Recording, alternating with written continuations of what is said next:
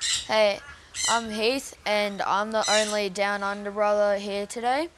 We recently went on our annual Gemfields trip in Queensland, and I brought home a bag of wash, and we're going to be going through that today. And afterwards, I'm gonna show you my cut stones. So hang around if you want to see those. The wheelie bin is just like gonna be a really good table because it's at like the perfect height. You're gonna want a bowl so that way you can put the stones in that you find into the bowl. You're gonna need some tweezers, just any tweezers, and you're gonna need your bag of wash and sieves. When you're using the sieves, you're gonna want to have the big squared one on top because that'll have the big stones or big rocks and it'll get it out for you and you can have a look through that. And then it'll have all of the smaller stones on the bottom, and that's where most of your sapphires will be. You can find sapphires in your big one, but there's just more smaller ones. So guys, what you're going to want to do is get your wash, untie it, and then pour it into your sieves, which can be in a bucket so you can tip it wherever you need. So collect all the rubbish that you don't want, as in rocks. So now that I have this untied, I'm going to open it up and pour some into the sieves.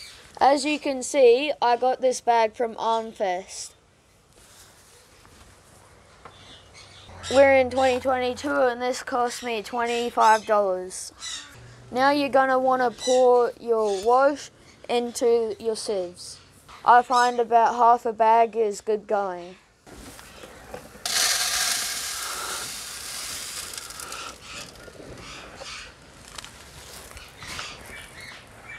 What we're going to do, guys, is shake the sieve so all of the dirt and all of the really small things fall out into your bucket.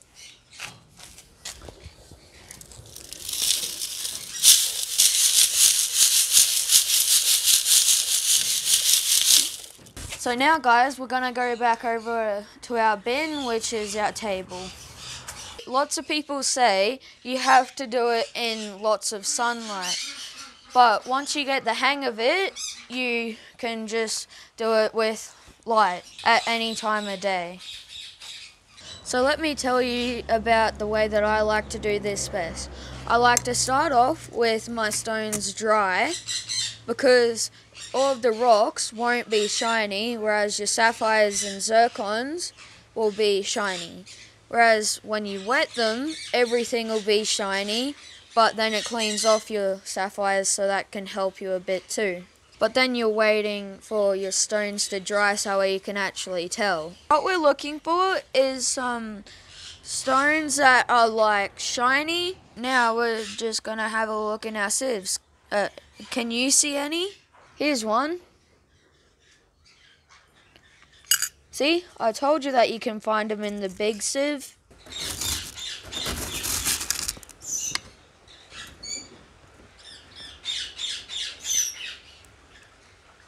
So I'm gonna finish off the tray and then we'll wash down the stones and we'll come back to it once it's dry.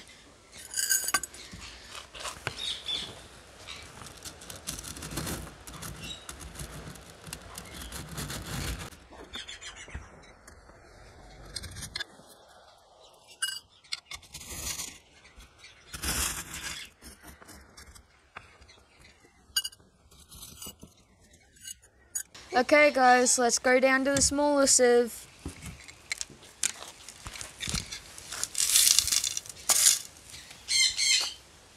Can you guys spot any?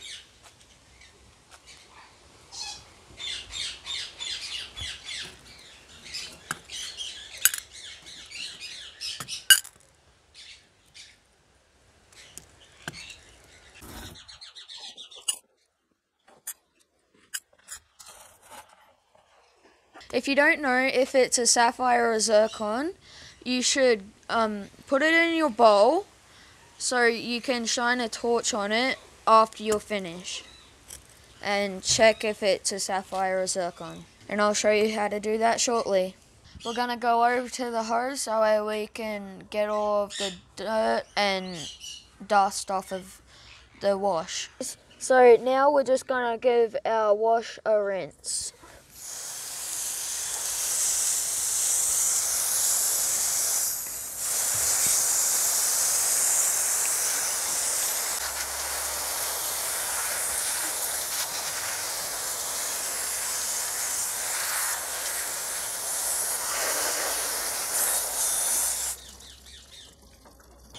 I reckon that should do it. After you've washed it, you should let it dry, and then hopefully your sapphires and zircons that are left there, if you have any left there, will sparkle, and you will see them. If you actually go to a Gemfields and you go to one of the stores where you can go and search them at that place, they actually have tables where you can flip out the sieve so all the rocks are on like this mat, but seeing as we're at home we just keep it in the sieve. So this is what we have found today.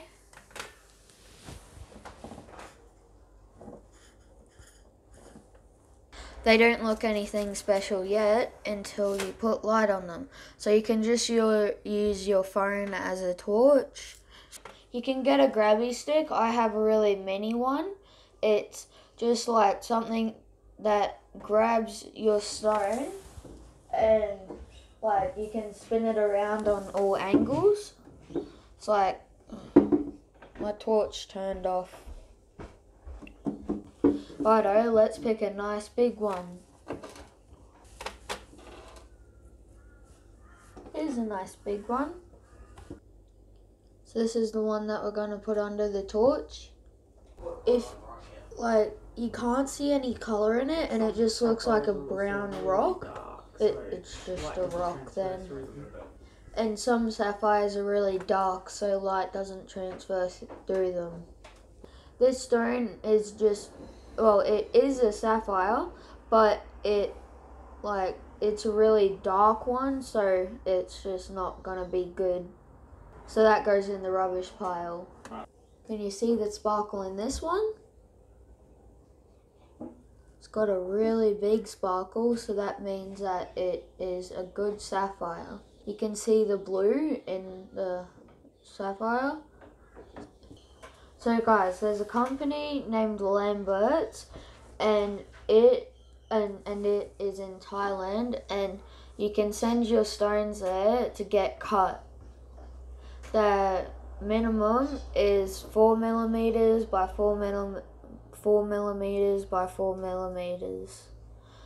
So that's how big that your stone has to be to get it sent into Lambert's, and if it's bigger, even better. So if you see any cracks through the stone, like inside the stone, or any dark patches, the stone isn't really good. If the dark patch isn't too dark or big, well then you can get it heat treated, and that won't cost too much. But you're pretty much just looking for a really nice stone to send in. And there's a place at the Queensland Gemfields that you can get them done. If you're not too sure if the stone is good or not, you can still send it in and they'll see if it's good or not. If they send it back and it's not cut, that means that it wasn't really good enough. But if they cut it, well then that means that it's good enough. So guys, we're going to have a look at another couple of stones. Now, I actually found a clear one today. Have a look at that. So, as you can see, this is a really thin stone, so we won't be able to get it cut. But still, it counts as a stone. It's nice to keep for memory's sake. Here is a nice green one. This is just a really beautiful blue stone, as you can see. This is a zircon. You see how it's like really orange? That is what a zircon is. You can find clear ones and brown and red, but this one is just orange, which is one of the most common. Yeah, they're a really beautiful stone. And at the end, I'm going to show you my massive cut zircon. Shall we have a look now? My nana actually took a lapidary course, so she got taught how to cut the stone. Would you like to see them? Now you might be thinking why I have some stones in plastic bags. That's because my nana didn't cut these. These are the stones that I got that I sent to Lambert's. I'm going to show you these ones first. I'm going to show you the zircon so you can see a nice clear one.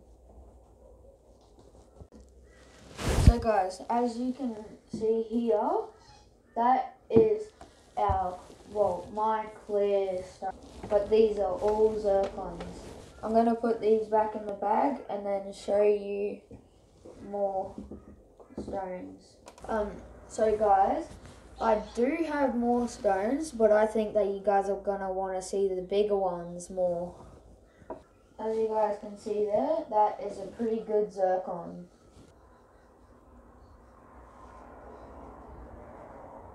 But guys, that's not my biggest one. Just look at that massive stone.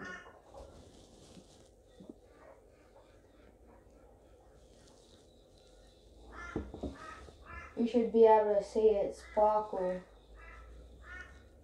You know what? I want to know how many carats that this is. Let's find out.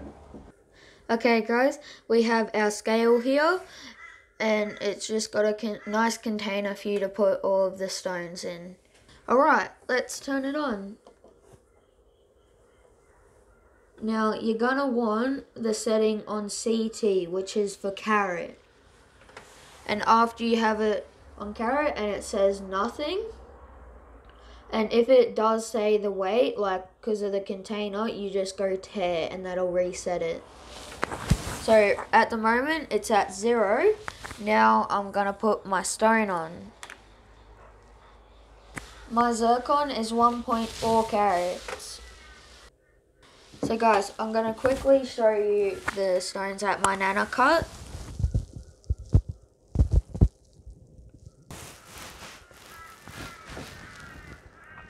So guys, that is all the cut ones that my nana did. Now we're just going to put all the lids back on.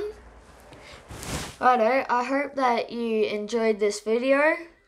See you next time.